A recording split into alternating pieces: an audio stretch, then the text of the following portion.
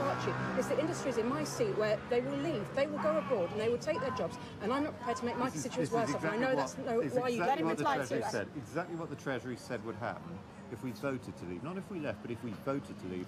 They published all these reports, the Treasury saying that if we voted to leave, there'd be a loss of confidence in this country, jobs would be lost, people would be falling out. I mean, what actually Remainers are saying at the moment is that if we have a hard Brexit, there won't be enough people to fill all the jobs. It's not Remainers. I've sat in select committees and heard the automotive industry, the aerospace industry, the pharmaceutical industry, the chemical industry tell me they will leave this country and they will take jobs and livelihoods with them. All the same people that said that we should join the Euro 15 years ago. CBI, Institute Directors, they're all saying, let's join the Euro 15 years ago. That was a disaster. I'm glad to know you know more about the automotive industry than this. The Euro was a disaster, wasn't it? So is I did actually work in it for years. So is a potential compromise an indicative vote? Sorry? Is a potential compromise indicative votes? I mean, I would accept the compromise. I think, I think Labour MPs who support staying in actually ought to accept the compromise. If we don't have the compromise, then we're going to have to move for a hard Brexit. Of course we will, because people have voted to leave. We could take the compromise. I will go for it, even though I don't like it very much.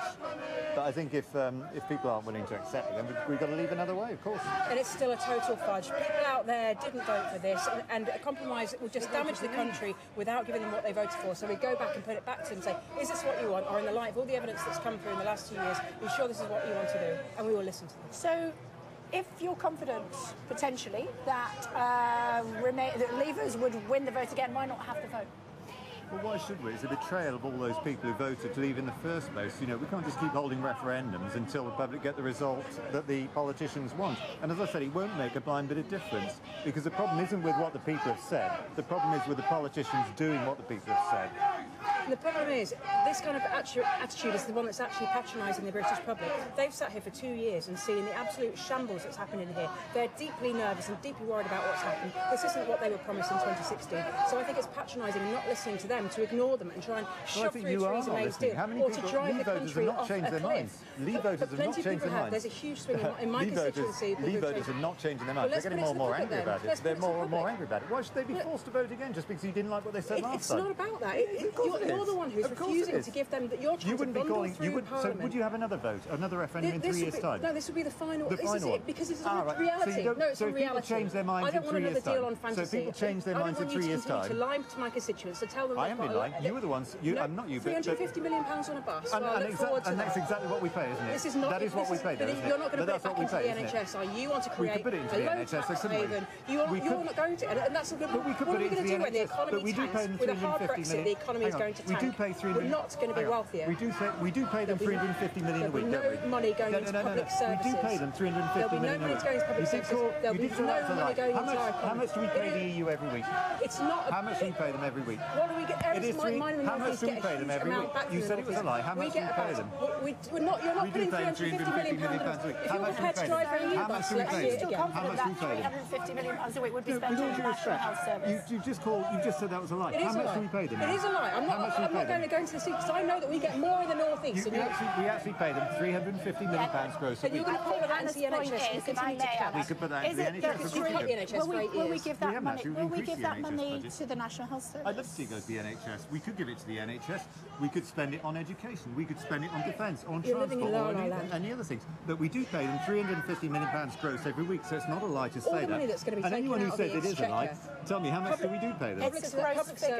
Public services are going to be run off the cliff because people are going to leave. How much is it? I don't know, and I'm not really interested. How much we pay the EU every week? I'm not interested in the overall figure. I'm interested in my constituents' livelihoods. That's because you're obsessed with this. I'm interested in my constituents' lives, their jobs and their livelihoods. Surely if you're going to accuse... I know it's £350 million, the NHS is a lie. We know you're not going to put that in. How much do we pay them every week? Stop trying to... I'm asking you. We've established how much we pay them gross every week. What do we want to hear? £350 million a week. Yeah, gross. What do we want to hear from the Prime Minister today?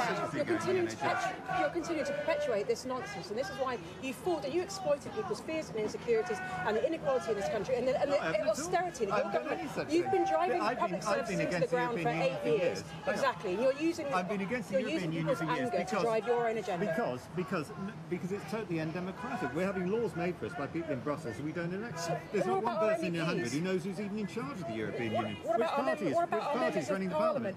Which parties running the European Parliament? People that we vote in to select them. I'm interested in you're an MP, you don't even know. I'm representing. You don't even know. This is the problem. Look, So why are you exploiting? Most people know that Theresa May is a Prime Minister and that we have a Conservative government at the moment. They may or may not agree with that, but most people know it. Nobody knows who's running the European Union. I ask your views out there. How many people know who is running the European Union? Who's in charge of the Commission? Who's in charge of the Parliament? Which political party is running it? The answer is not 1 in 100. The problem is we have democratic representation. The fact that we don't engage with that enough as a country is our fault, because people like you have run the EU into the ground and used it to blame for everything. You've used it to blame for everything that's going wrong in this country. You're making your point. Go on, Hannah. Yeah, you use the EU as an excuse. I mean, take the Steelworks in my constituency, 3,000 jobs lost overnight, and people blame the EU for the government not intervening. That's not true. The government could have intervened. 3 months later, they intervened to save Portugal.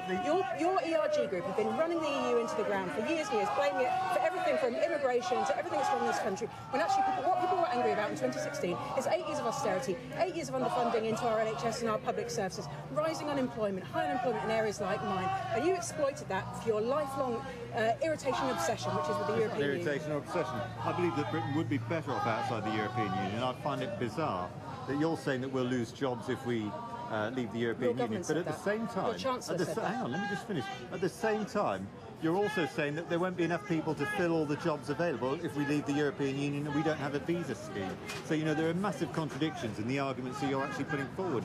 People have been complaining that house prices will fall 1 minute and that nobody will be able to afford the house the next. People have been saying, oh, the country will be flooded with cheap food, and then the next minute saying there isn't going to be enough food in the country, so you can't even get your own scare stories to line up. These are your government's own statistics. This is your government's own impact assessment. This is everything, your government's own words. Your own Chancellor said this deal is going to make people worse off. So how can you stand here and defend a policy that you know is going to make the British people poorer and is going to make us weaker?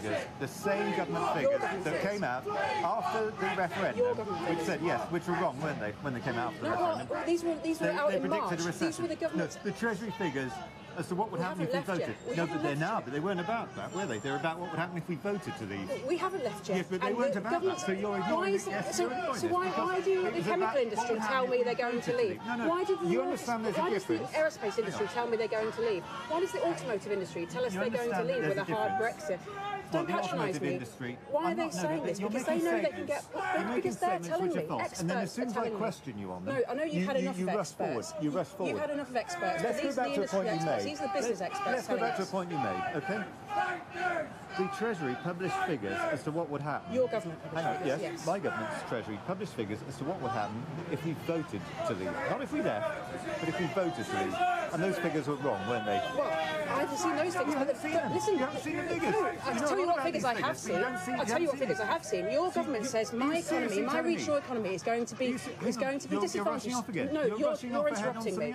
16% impact on the economy of the North East, which is already hard.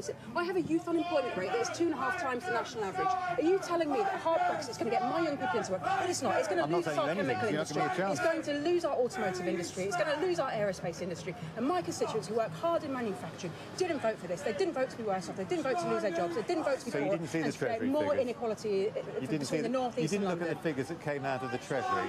Those are figures that came out of the Treasury. Hang on. These are your government's figures that came out of the Treasury that said 16%. You're not giving me much of a chance here. No, because you're trying to talk about other figures. I'm telling you about these figures. I'll check my phone while you have a little chat. Great. Okay, you carry on. It's an amazing way to debate. No, carry on. Oh, sorry, if I can get in. I'm not being patronising, but I can't get a word in edgeways. Please don't speak to her in that fashion. That's not acceptable.